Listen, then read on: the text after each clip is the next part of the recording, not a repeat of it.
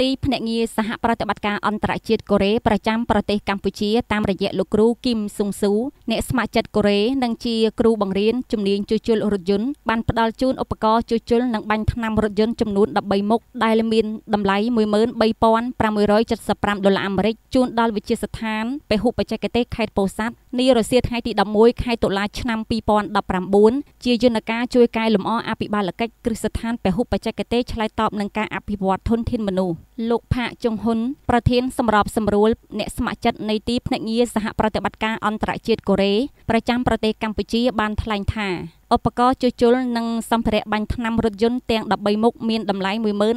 $13,575អាមេរិកដែលបានផ្ដល់ជូនវិទ្យាស្ថានពហុបច្ចេកទេសខេត្តពោធិ៍សាត់នាពេលនេះគឺជួយសម្រួលដល់សិស្សនិស្សិតដែលកំពុងសិក្សានៅទីនេះមានសម្ភារៈប្រើប្រាស់គ្រប់គ្រាន់និងជួយពង្រឹងគុណភាពរបស់វិទ្យាស្ថានកាន់តែប្រសើរលោកង៉ែតានាយកវិទ្យាស្ថានពហុបច្ចេកទេសខេត្តពោធិ៍សាត់បានជម្រាបជូនថាវិទ្យាស្ថាននេះបានបង្កើតឡើងតាំងពីឆ្នាំ1996មានឈ្មោះថាមជ្ឈមណ្ឌលបណ្ដុះបណ្ដាលនិងនៅឆ្នាំ2018បានប្រែក្លាយជាវិទ្យាស្ថានតាមអនុក្រឹត្យលេខ91 អនក្របកចុះថ្ងៃទី29ខែមិថុនាឆ្នាំ2018គិតមកដល់បច្ចុប្បន្ននេះវិទ្យាស្ថានបានធ្វើការបណ្ដុះបណ្ដាលធនធានមនុស្សជិត10000នាក់ក្នុងនោះសិស្សដែលបានបញ្ចប់ការសិក្សា65ទៅ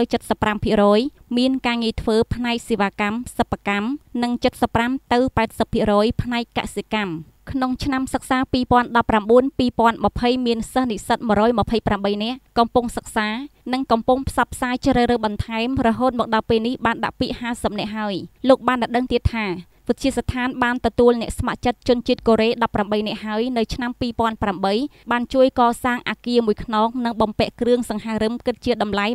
$29,000អាមេរិកលោកជេងឡៃអភិបាលរងខេត្តពោធិ៍សាត់និងអាយដាមហ៊ីងស៊ីដេតអគ្គនាយកនៃអគ្គនាយកដ្ឋានអប់រំបណ្ដុះបណ្ដាលបច្ចេកទេសនិងវិជ្ជាជីវៈក្រសួងការងារបណ្ដុះបណ្ដាលវិជ្ជាជីវៈបានថ្លែងអំណរគុណចំពោះទីភ្នាក់ងារសហប្រតិបត្តិការអន្តរជាតិកូរ៉េប្រចាំប្រទេសកម្ពុជាដែលជានិច្ចកាលតែងតែជួយទំនុកបម្រុងទាំងចំណេះដឹងបទពិសោធន៍និងសម្ភារៈប្រយោជន៍ជួយជំរុញនិងពង្រឹងគុណភាពវិទ្យាស្ថានពហុបច្ចេកទេសខេត្តពោធិ៍សាត់កាន់តែប្រសើរលោកនិងអាយដាមសង្ឃឹមថាក្រោយពីបំពាក់ឧបករណ៍យានដ្ឋានសិស្សនិស្សិតដែលមានតម្រូវការជំនាញសម្រាប់ប្រកបរបរចិញ្ចឹមជីវិតនោះពិតជាខិតខំសិក្សារៀនសូត្រដោយយល់ឃើញថាគុណភាពជាទម្លាប់ពេលវេលាជាមាសប្រាក់និងផលិតភាពគឺជីវិតការអភិវឌ្ឍធនធានមនុស្សគឺជាការបង្កើនល្បឿននៃការកែតម្រង់អភិបាលកិច្ចដូចជាលើកកម្ពស់ស្ថាប័នពង្រឹងភាពស្អាតស្អំក្នុងរដ្ឋបាលសាធារណៈប្រសិទ្ធភាពអនុវត្តការងារនិងការពង្រឹងអភិបាលកិច្ចវិស័យឯកជន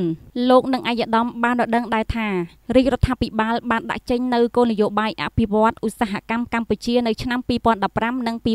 2025ស្របពេលដែលក្រសួងការងារបានរៀបចំគោលនយោបាយជាតិ2ទៀតគឺគោលនយោបាយជាតិស្ដីពីមុខរបរនិងការងារឆ្នាំ2017និង2025និងគោលនយោបាយជាតិស្ដីពីការអប់រំបណ្ដុះបណ្ដាលបច្ចេកទេសនិងវិជ្ជាជីវៈឆ្នាំ2017និង2025ជាឱកាសសម្រាប់យុវជនសិក្សារៀនសូត្រ